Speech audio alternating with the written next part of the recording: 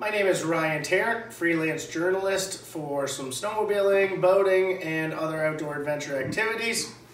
And while everybody's excited about the new Skidoo line, the 900 Turbo line, I wanted to take some time to introduce you to the new BRP oxygen helmet. We'll start with the visor. First of all, it is 40% higher than the BVS2 helmet. The viewing area is a true 180-degree peripheral vision.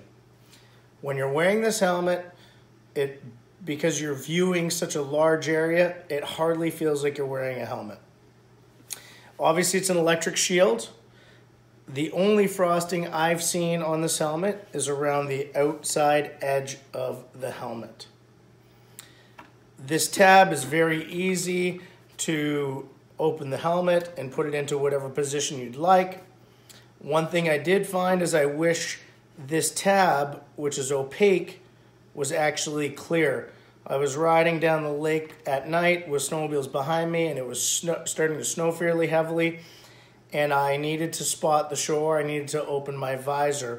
If this had been clear, I would have been able to put it in a position where it stopped all wind and snow hitting me in the eyes, and I could have still been able to look out of here. The electricity to this large heated visor is through this hinge mechanism, which is a heated visor connector. Now, there's no wires, visible wires here that are moving. It is connected through the actual hinge. Very simple, less pieces to break. The visor has a very simple seal system that worked quite well for me. I did not experience any wind entering my face. Gone are the mouthpieces. In place is a simple wind deflection nose guard, and there are two vents, one on either side. Very simple, very easy to use. The electricity enters the helmet through this really cool new magnetic E-link. Simply magnetizes to the back of the helmet. The cord then wraps around the collar of your coat. It has a clip which clips onto your tether cord clip on your jacket or your snow pants, which I hope you're using for your tether cord every time you ride anyways. And it has a controller which varies the heat to both the heated shield and also to the sunglass lens, the flip down sunglass lens, I guess I call it, or a sun visor. And so the pocket where the sun visor is also heated. So if it did happen to get any frost or fog, you can flip it up into the pocket and it will be warmed.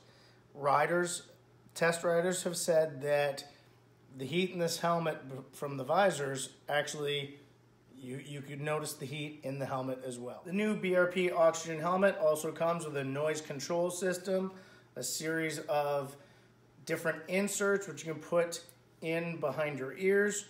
It is effective, and you can also choose what level of noise you want to experience. Obviously, those cavities offer space for headphones or Bluetooth sets as well, and it's quite comfortable. These do somewhat adjust the fit of the helmet, so make sure you take your favorite balaclava with you and ensure that you get the right fit when you... Another neat feature is this skirt, which is built into the helmet.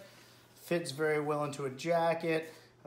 Feels like it's waterproof, don't know for sure. I did ride in some rain with it. I didn't experience any wetness or moisture.